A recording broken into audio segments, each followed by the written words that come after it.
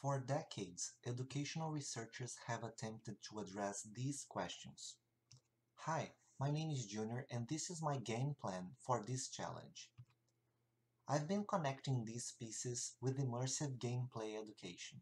If you're a student, practitioner, or researcher in one of these three areas, or even more, if you are a video game player, you will be excited to know that 21st century skills can be learned and taught by video games and immersive gameplay.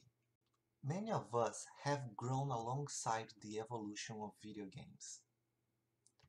Gamers have unconsciously been developing 21st century skills like perseverance, curiosity, and spatial thinking. The huge variety of video game genres provide us with multiple opportunities for different learning styles and individual preferences.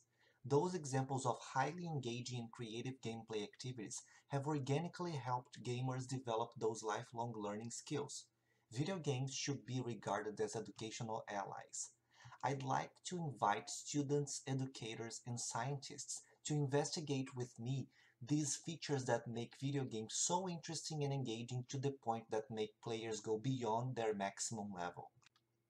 In order to bring more authentic immersive gameplay learning materials into educational settings, I advanced a human-centered multidisciplinary curriculum framework aimed at integration and alignment of STEM disciplines, and through the lens of biomimicry, the Flower framework came to life. It guides my work in the Lehigh Virtual Reality and Immersive Learning Research Group, with development of game-based immersive learning, and going beyond by sharing what I learned with other Lehigh students. If you want to know more about video games, teaching, and learning, check these resources out and get in touch for us to continue this conversation.